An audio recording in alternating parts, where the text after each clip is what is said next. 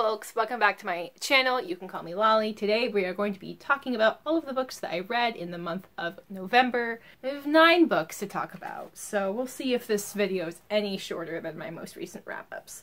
Juggling multiple notebooks, because we are only moderately organized chaos over here. The first book I'll mention is The Master Butcher's Singing Club by Louise Erdrich.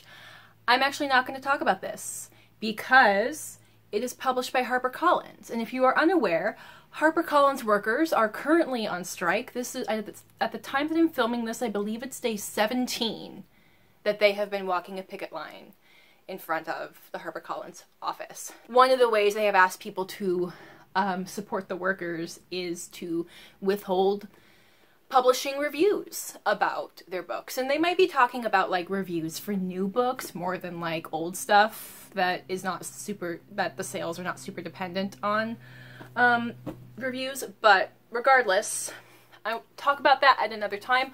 I will also have information in my description box about where you can find more information about the strike and how to support the workers, including a link to if you want to support their strike fund, because, hey, they're past 2 weeks of having worked with no pay during the holidays, during a recession, so I will have information about that in the description box if you would like to learn more. Next, the first book I finished that took me a hot minute to finish, The Omnivore's Dilemma, A Natural History of 4 Meals by Michael Pollan. Look at, can you even see all of these tabs? Where did I talk about this? There was a recent tag video? I think it was my nonfiction on BookTube tag that I did recently, where I mentioned, maybe the question was like, what's your favorite nonfiction book you've read this year or something? And it's like, it's this. So this is a nonfiction book narrated from the perspective of this investigative journalism, Michael Pollan, who explores the source of food in America. That's not a very good description. He's basically examining our industrial food system, the organic food farming system, looking at food production and sourcing and growing and marketing and all of that within America. So the first section, he talks about corn as kind of the jumping off point to talk about industrial food. He talks about how corn came to be fucking everywhere. Why do we use corn syrup instead of sugar? Why are we feeding corn to cattle who are not evolved to eat grain, they're evolved to eat grass? And the culmination of that meal is the fast food meal. I think purchased at a McDonald's. I don't remember if he actually mentions which fast food restaurant, but he looks at industrial agriculture, giant industrial monoculture farms, industrial meat agriculture. Part 2 is about pastoral grass, and it kind of more looks at organic farming, also talking about big organic, like industrial organic farming. It's interesting because this book, when was this book published? So this book was published in 2006, so that's 16 years ago. And I want to bring that up because in talking about big organic, he's talking about Whole Foods, and I believe that this book takes place before Whole Foods was acquired by Amazon. But with that knowledge, the way he talks about industrial organic and places and you know, Whole Foods and stuff like that, it's like, yeah, the writing's on the wall, but you know, a market like Whole Foods would be bought up by Amazon. Like, that tracks. That makes sense. But with that, he also looks at like actual organic farmers who are trying to produce on a larger scale, producing enough food to actually source to restaurants and some grocery stores, you know, producing beyond the farmer's market, and kind of looking at what's different, what are the risks in that, what are the benefits, and part of that chapter is also going to a farm where they grow and slaughter their own chickens, and he takes part in that. And it's a very interesting chapter because he, like, the biggest, like, thing is there are people in the community who walk up, who they, you know, they slaughter the chickens in the morning, and people show up at a certain time to claim the chicken that they have pre-purchased. And there's nothing to stop them from showing up early enough to actually witness the slaughter and processing of their meat. And that's like a huge difference between this particular organic farmer and industrial meat manufacturing plants. And that's kind of like representative of like the whole thread of this book is examining how the average food consumer in America, how removed we are from where our food comes from. And the book finishes off with part 3, The Forest, and it's about foraging. It's about people who are hunting wild game rather than eating even like organic farm-raised animals. Foraging for mushrooms, foraging, you know, other kind of things that are wild grown rather than even just farmed. And looking at the various ethical conversations involved in that. And that's the section that when he talks about hunting, because he makes an attempt to actually like go hunting and learn how to like dress I think they go hunting for wild boar or wild pig. And he's involved in like the dressing of the animal that has been shot, and that's a very different experience from like a farm experience. And that is the point where he talks about like the ethics involved in eating meat. And I think there's so much I love about this book, not just like the information, not just like his writing. I love investigative journalism where the writer is very clearly immersed in it, whether it's clear while you're reading it or not. There's something about like accepting that researching this is also a personal journey. There's something about that particular style of investigative journalism nonfiction that I love. And I've started listing the things I love because another thing I love is the way he chose to organize how he presents his information. I think he did a great job starting with industrial food, because it's kind of like, that's what most of us, you know, unless you live on a farm and grow up growing and being involved in your own food production, most of us, for the most part, are consuming some level of industrially processed food. And you would think that talking about like industrial meat is where he would talk about the ethics of eating meat, but no, he saves it to the end. He saves it to the end, and there's something about like that flow of thought and information that is very appropriate, because by this point in the book we have both seen like the worst of it and also like the best of it. There's a lot of arguments about whether or not animals feel pain, whether they have a foreknowledge of death. And he's like, the thing is, like, for a lot of it, we're guessing. We don't really know. We can kind of tell when they are in active pain. We can also tell when they seem to be happy, or when they seem to be maybe not happy in like a human emotional sense, but fulfilled in their animal needs. And he sees that in like some of the grass-fed organic cattle that he sees, where it's like, yeah, clearly in this moment they seem happy, they don't seem distressed, they are socializing the way that we think they are, they don't seem to live in fear. Yeah. Anyway, I don't want to wax, I could make I could make like an hour-long video like just talking about this book. I'm hopefully gonna already edit down the 15 minutes that I've already rambled on. It's definitely one of my favorite nonfiction. It might be one of my favorite books that I've read all year. So if this has been on your radar and you haven't read it, I highly recommend it. It's very, very thought-provoking in a way that's... I didn't find it preachy. I felt like there was a lot of... here's the information, and maybe some here's what I, the author, was wrestling with, but he also does a pretty good job of pulling in other perspectives.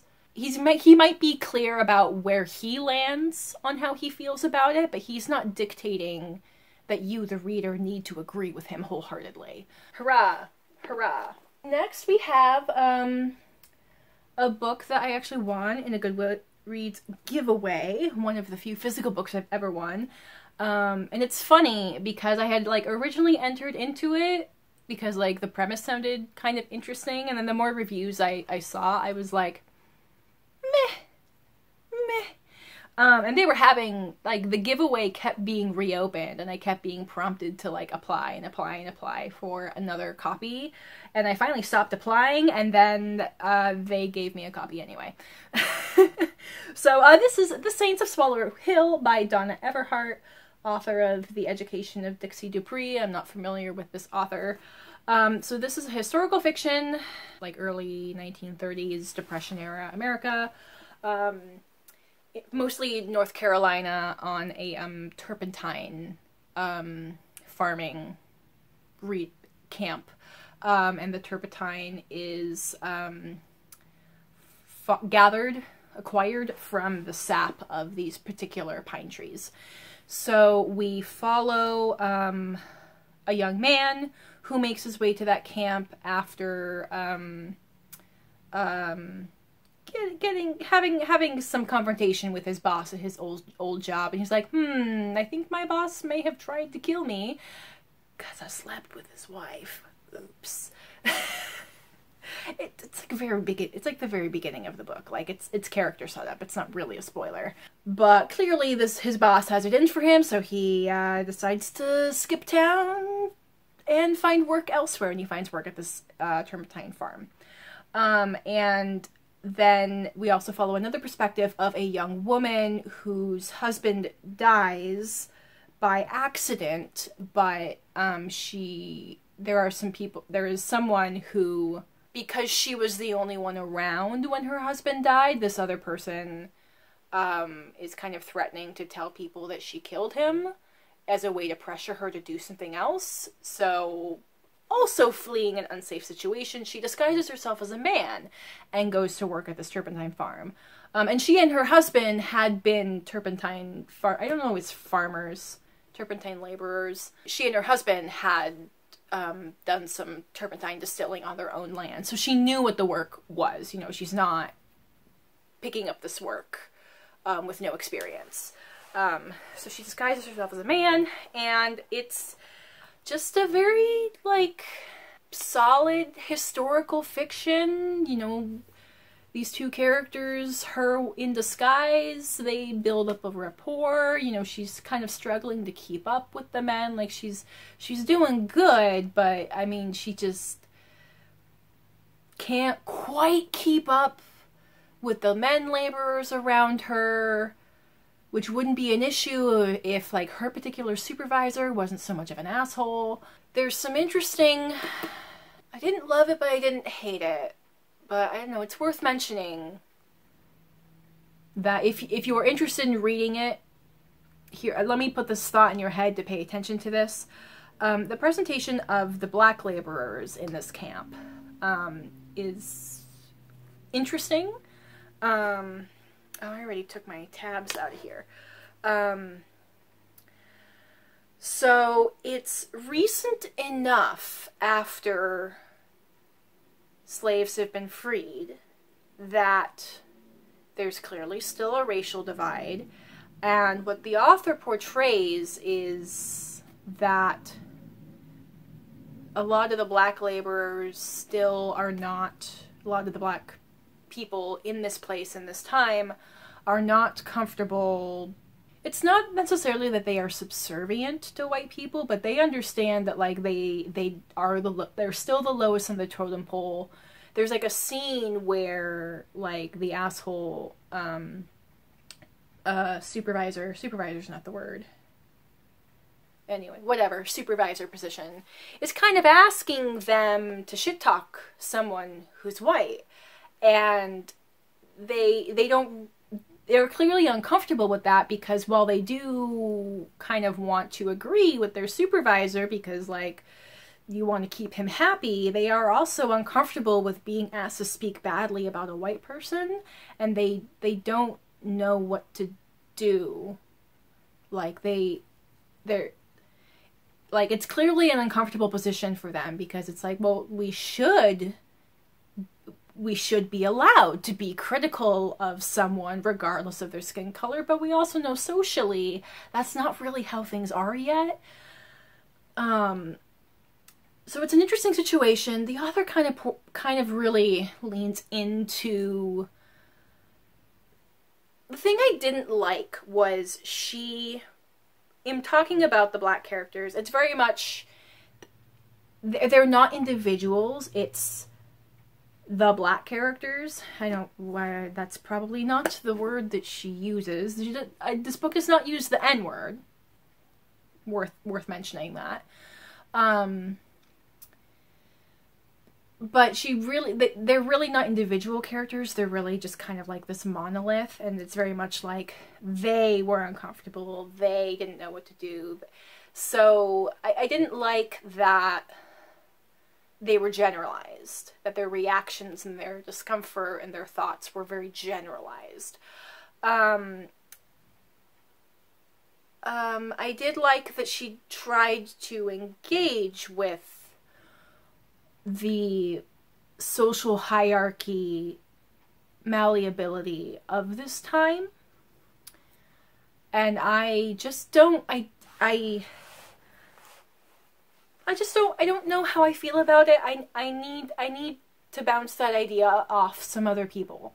I'm not saying that I think every aspect of that portrayal was bad. I think this is I'm trying to speak on it because this is part of a larger, like, book reviewer philosophy that I have of, while I am not of that demographic and I will never be an expert in whether or not that portrayal is good, I feel like as book readers and casual reviewer, but reviewer nonetheless, who does try to read books from many perspectives, I should get to the point where I can articulate whether I like or dislike something. I should be able to get to the point where I can pick up on when it's fucking bad and maybe when it's really good. And yeah, I'm gonna need some help with that stuff in the middle, but like, sometimes I'll see a reviewer say, like,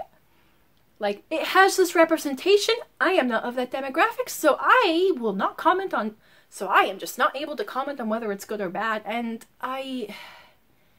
if you really have no idea, okay, but I also encourage the thought of, like, okay, but at some point you should have enough reference to have some opinion. So anyway, so my attempting to awkwardly talk about it is kind of based on that, of like, I picked up on an aspect I didn't like, but then I found this other part interesting.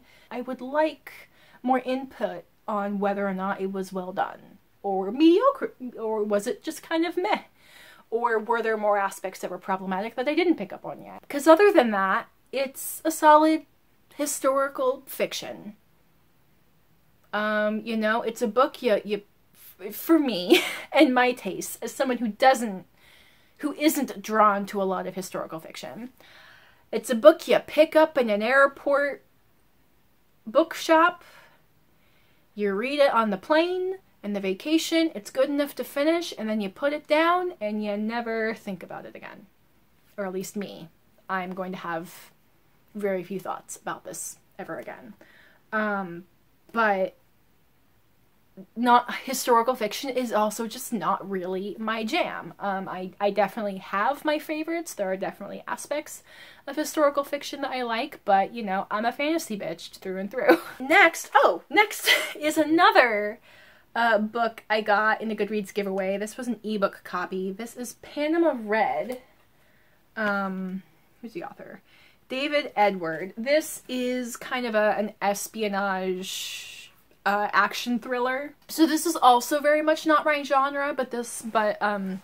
My father-in-law loves that genre, and he tends to read the same, like, 3 authors over and over and over again. So I'm, especially like in Goodreads giveaways and stuff, I keep an eye out for espionage, military action thrillers, like Jason Bourne, Jack Ryan, Jack Reacher, all these J names, all these, you know, very much that kind of story.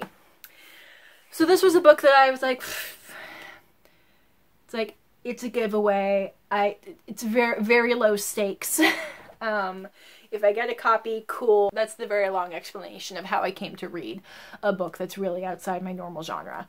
So this takes place in Panama. We follow Dirk Lasher, who's undercover operative. I mean, the other, you know, Panama natives in his neighborhood know that he works for the U.S. government. Like, it's not very much a secret, but he's kind of their boots on the ground, kind of like surveillance, information gathering person. And he, let's see, he had a contact who gets kidnapped. So the book opens with someone getting kidnapped, and then we later learn that, oh, that person was supposed to make contact with Dirk Lasher and tell him something, and the absence of that information clues Dirk in that something big is going on. Like, why was this person kidnapped? And then there's also this other stuff going on with, like, the local gangs. And it turns into he teams up with the DEA, who are trying to bust some particular drug runners in the area. And, well, Dirk Lasher is not really, doesn't really give a shit about, you know, busting these drug runners. Like, that's the DEA's deal, not his deal. And this also takes place, like, in the 80s, so we're dealing with whatever the U.S. Latin American political tensions were at the time.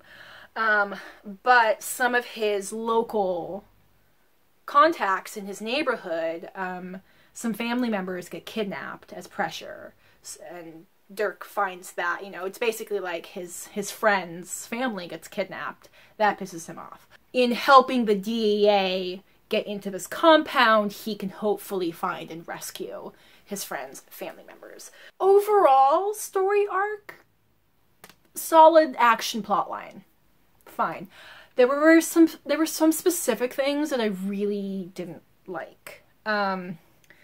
First off, with the writing, it was weird because, like, as someone who doesn't read a lot of this genre, I was grateful for some terminology explanation, like explaining some military terms and acronyms and just other terms, but the author was very inconsistent with how he did it. Sometimes it would be just a parentheses, this is what this acronym stands for. Sometimes it would be kind of clunkily inserted into the dialogue where, like, even as someone who, like, doesn't work in that field, I'm like, you wouldn't say it. You wouldn't explain what that is, because the person you're talking to either knows what it is or doesn't need to know what it is, so you wouldn't use that word.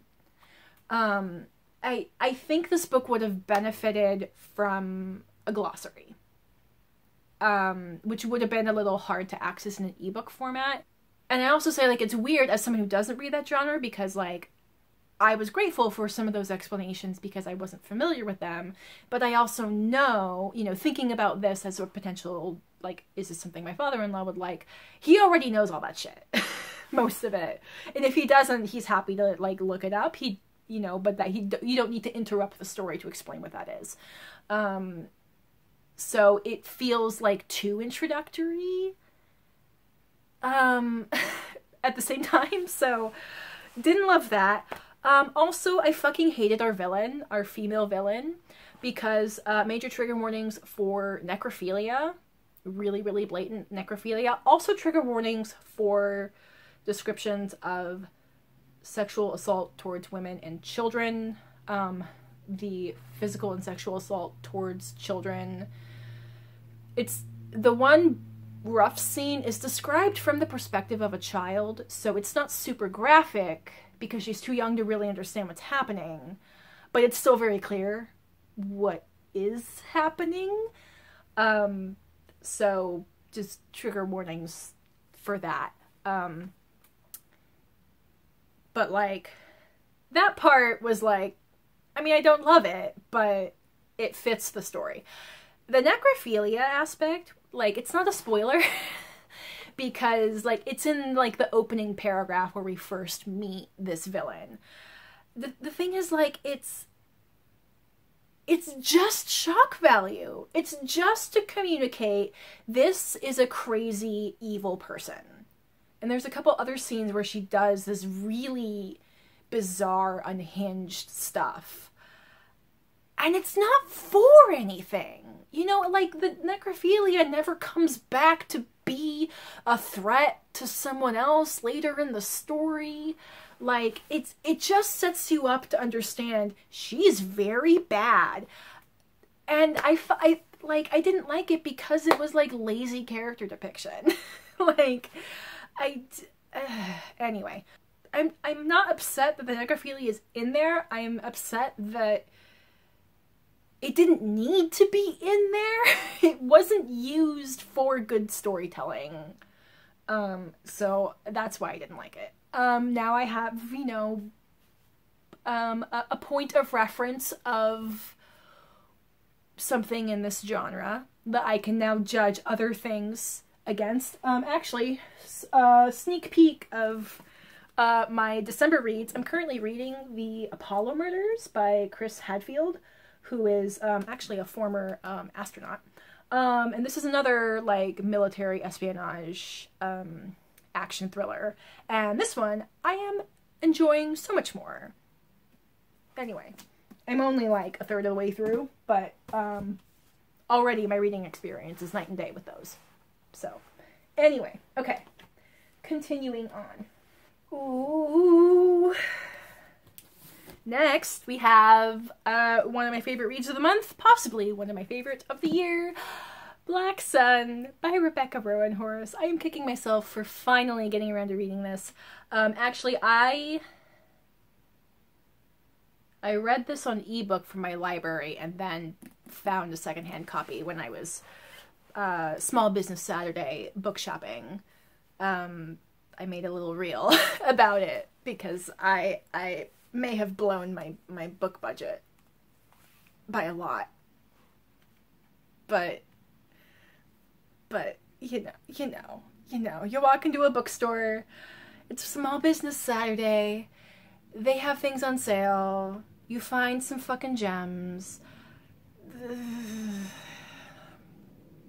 You didn't have to twist my arm very far to make me justify spending a little more money. Anyway, this is fantastic. This is an adult fantasy that takes place in a fantasy version of pre-colonial America's kind of, here's this fantastic map that's on the inside of the cover. I think what this is Mexico, the Gulf of Mexico coastline, and then this kind of goes into, like, southern Texas area, which makes sense because when they talk about, like, one of the cities, it's, like, very much based in canyons. I'm like, yeah, that sounds like Texan desert area. So, I mean, everything has different names, so that's why I say, like, it's a kind of a fantasy version, but it's very clearly based on, like, the Aztecs and the other indigenous peoples who were present in those areas before European settlers made contact. So, in this world, we have one dude who goes through a mystical ritual to become a magical vessel for a crow god. Interestingly, part of that is he is physically blinded, so we got some disabled representation in here with him being blind, and kind of relevant to my discussion about discussing representation in books that I talked about with Swallow Hill. I think the blindness representation in this is good from what I can tell.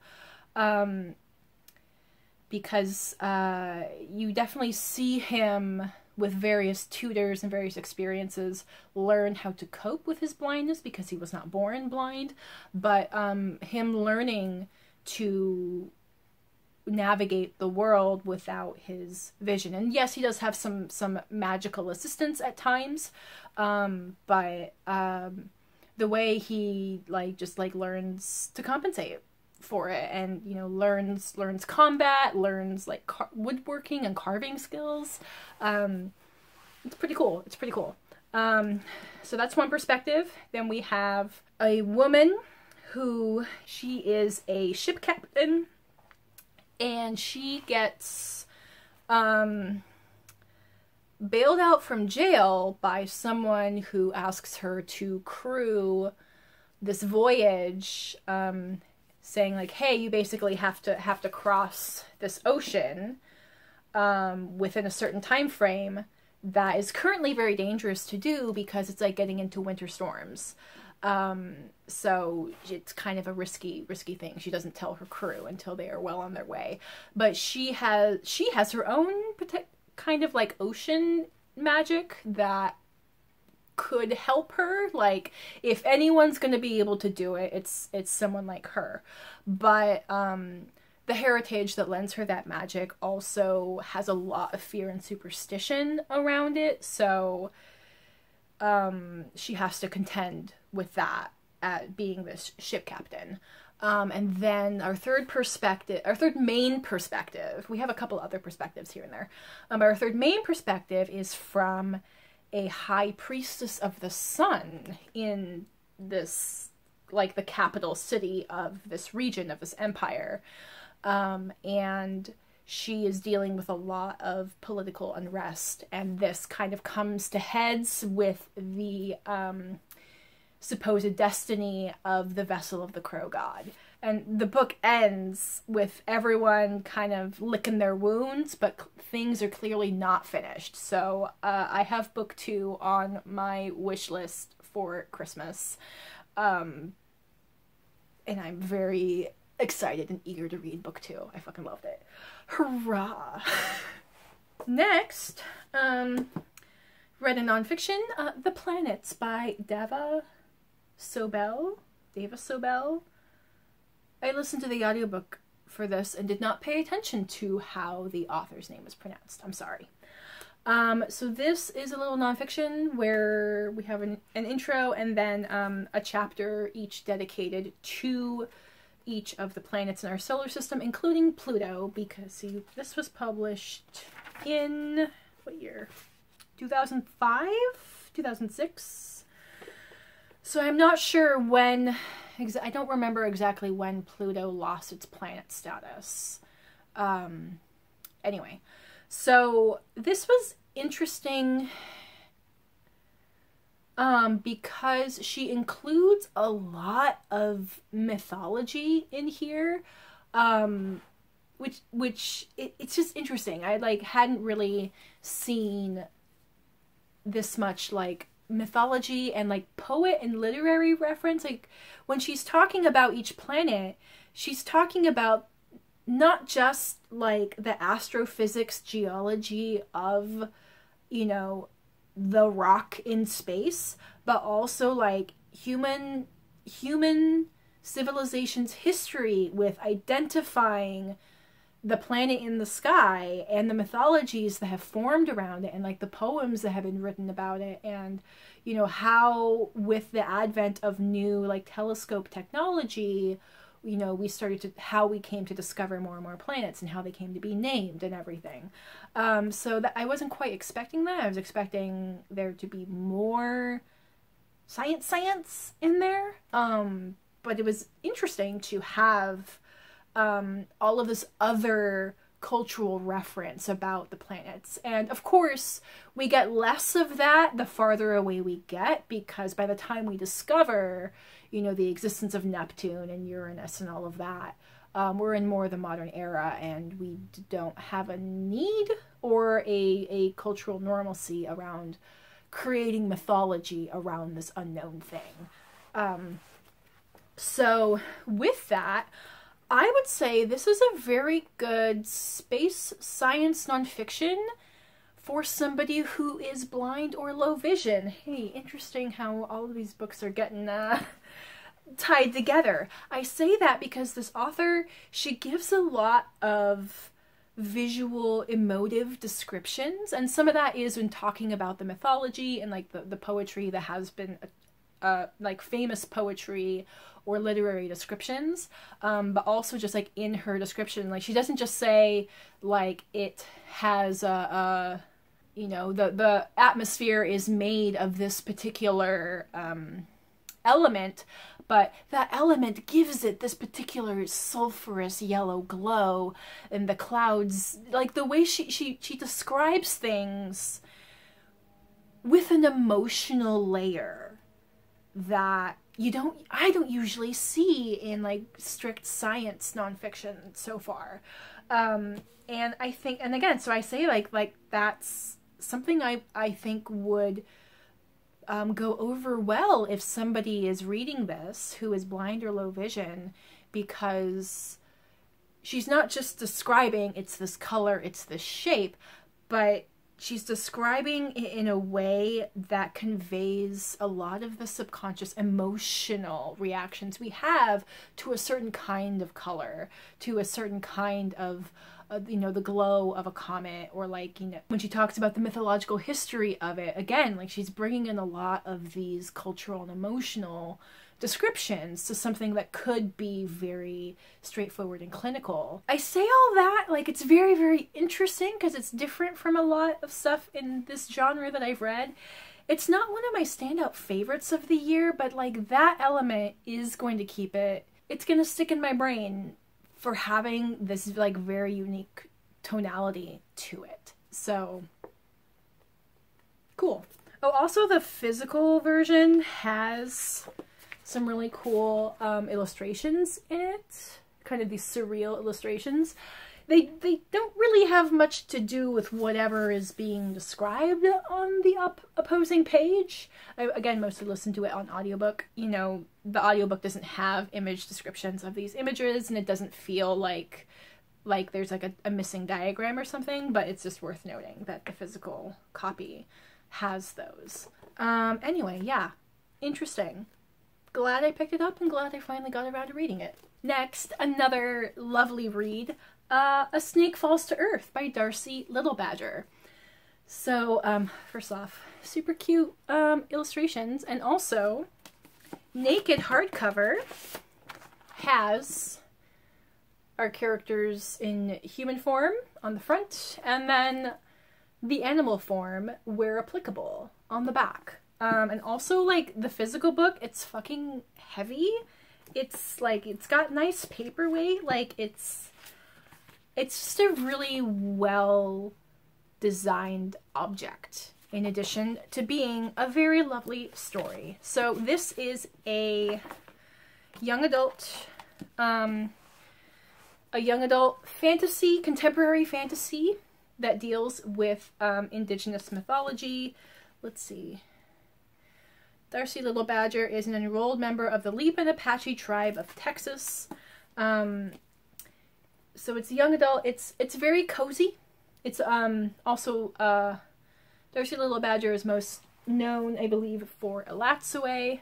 That one had an asexual main character. This one also has an asexual main character, and the thing is, like, she's asexual, but it's like there's like one sentence that tells you, blink and you'll miss it. So basically it's like, here is a normal teenager having a story, having an adventure, and without having to deal with a romance subplot, because there's plenty going on. We don't need that as well. So we follow, for most of the book, we follow two perspectives. We follow, what are their names? Nina is a girl of Lipan Apache heritage. She, when her like great-grandmother is in the hospital, like on hospice, Nina records this story from her grandmother, but her great-grandmother is speaking in her native tongue, and Nina doesn't have an audio recording of it. She has like a translator app recording of it, but it doesn't know all the words. So kind of her kind of life project is trying to learn more of this language so she can more faithfully interpret what was the story that was being told to her. And with that, she is going to her grandmother's property way out in rural Texas, like in the remnants of an old ghost town. No cell service, no internet. And learning that basically she kind of learns about like the potential presence of animal people, like mythological animal people in her world. And, you know, this was something that her great-grandmother had contact with, and there might be kind of like a thin spot between the worlds somewhere on her grandmother's property. So that's kind of like the first perspective. And then the second perspective is Snake. Ollie.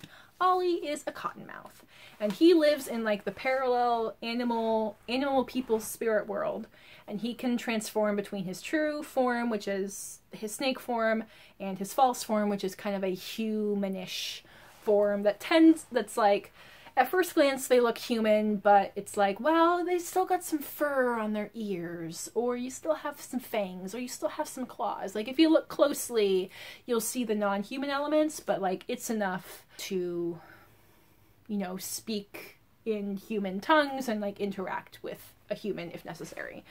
And he is a young snake. He's finally out in the world, living on his own, making friends.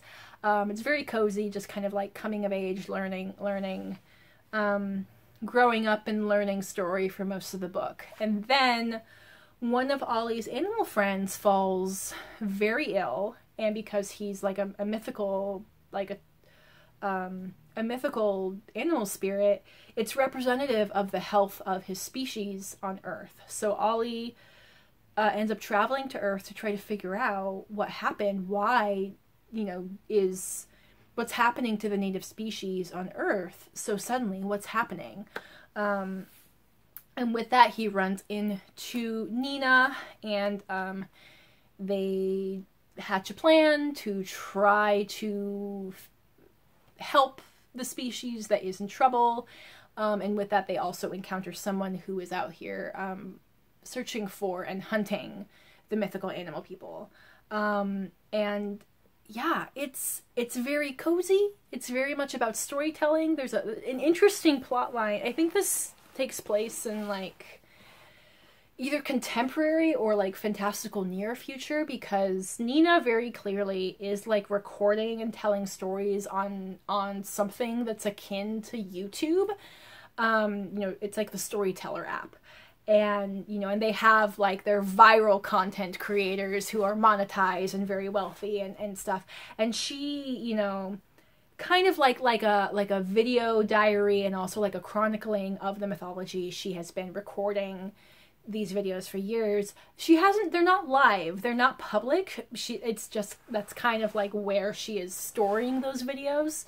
But she's kind of working up to one day maybe making some of those videos go public and build a brand of being a storyteller in her own right. So, you know, that's like a theme that was also present in Alazzo, is like the theme of storytelling. We also have very supportive family. We do not have like absent or non-believing parents. We have very engaged, very supportive family structure. It's very cozy. The ending was like one moment where I'm like, is this like, how is this going to get wrapped up? Is this going to have a sequel? I don't see anything about this being like a duology or a series. Like, how is this going to get wrapped up neatly? Oh my God, what's going to happen? And then like the way it does get wrapped up is very satisfying. So yeah, it's weird. I feel like I'm gushing about it. But also, like, there's something about, like, cozy stories. It's like, I like them, but, I don't know, compared to something like Black Sun, it's like, but I love this. I love the high stakes. I love the imperfect people. I love the messiness, the backstabbing, the drama. Like, I love this. And this, it's like, I like it a lot. It's very cozy. It makes me feel happy. I feel like rested and rejuvenated. But is it like one of my favorite reads of the year? I don't know if it's just gonna sit in my feelings. It's not gonna like leave as strong as an impression. And I think that's just personal preference. I think if you are all about cozy stories that don't stress you out, that aren't, don't walk the edge of like triggering content or whatever, if you want gentle fantasy, cozy stories, like, I think if you haven't already read Darcie Little Badger, like, highly recommend it. And next we have another nonfiction. Oh my, I finished 3 nonfiction in 1 month. Granted, it took me like 6 weeks to actually read Omnivore's Dilemma, but the fact that it was November, nonfiction November was kind of inspiring to read more nonfiction. We don't need that in there anymore. All right, The Genius of Birds by Jennifer Ackerman. This is a nonfiction that talks about intelligence in birds. I think like the summary of it is not really much more complex than that. What is interesting is, she does have this point where she talks about like, the thing is like, we don't really like to use the words intelligence or how smart is something, because like it's so hard to judge what is intelligence, from like a scientific testing aspect. So they basically test different cognitive complexities, like a bird's ability to remember where it hid seeds, or its navigational ability, or its ability to problem solve and being able to solve a puzzle to reach a piece of food. And the thing is, like, in that, I think what's interesting about this book, like, why would you read let's say you were not particularly interested in birds. Why would you want to read this? Because this book talks a lot about how neurologically humans study intelligence and study brain development. And of course, like, we always are comparing it to the human brain, because that's what we understand the most, because we as human beings can kind of articulate what are we thinking, what are we feeling. We have, language and understanding of emotions and memory and passage of time and trauma and puzzle solving and social hierarchy and all of these kinds of things. So of course, the human standard is what we have to compare to. But it's very interesting how scientists try to convert, our standards to how do we test a bird's ability to do this? How do we get a bird to participate in these tests? How do we, especially out in the wild, trying to test the birds in an organic environment as possible. So I think if you're interested in science, and if you're interested in evolution and like human brain development, human psychology and neurology, I think there's a lot of information in here that sheds light on our own scientific processes about these things in general. And here we're just talking about how they have been applied to birds specifically. I think the one thing that's I wish I had seen a little bit more of in here, at the end of the book, she talks about like some like environmental concerns, like as like temperatures on the planet are changing, like certain birds on a mountain range have to move higher, but because mountains are pyramid shaped, that means there is less territory for the birds to live in, and what that is doing to their population. Like, that's one example. And there's a couple other things where she's talking about like climate change and human impact on the birds, but I wish there had been a bit more of that. I mean, granted, that's not really what the book is. It's not like a climate justice call to action kind of book. Okay. It's about what have we learned? What have we witnessed in birds about their intelligence, and how is that contrary to a lot of our language about birds? Like, if you say someone is kind of bird-brained, the implication is they're not very smart. So yeah, it was interesting. Again, not one of my standouts of the year. I think the focus is like a bit too narrow. I think I would have liked a bit more a bit more connection to broader scope things, but totally solid, liked the writing. This was one of the books I had picked up after reading Braiding Sweetgrass, and I was like, oh, like, gentle nonfiction, something that is not, something that's not going to be super emotionally difficult, and make me rage at the world. Looking at my bookshelf, I'm like, Braiding Sweetgrass is sitting right next to The New Jim Crow, and tonally how fucking different those books are. So anyway, after reading Braiding Sweetgrass, I was kind of on the hunt for nature nonfiction that wasn't so high stakes, that was a little bit more like, let's just take some joy in exploring our natural world. An interesting read. Glad I picked it up. Cool. Last book. This was a romance I checked out from my library on impulse. This is Duke of Sin. This is book 10 in the Maiden Lane series. This is the book series that has Regency Batman. Not all the books do, but this vigilante character, the Ghost of St. Giles, is a recurring character in the series. So this book,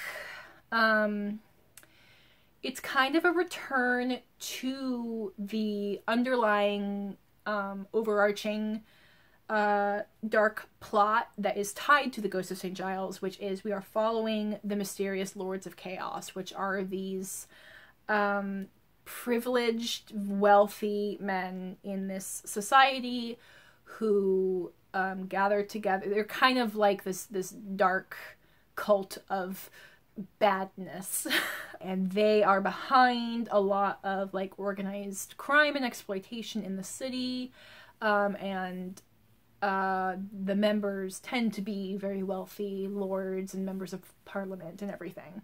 So it's kind of been this ongoing underlying plot of trying to fight against some of the things that they are behind, and also try to figure out who are they and bring them down. So with that, we are following the Duke of Montgomery.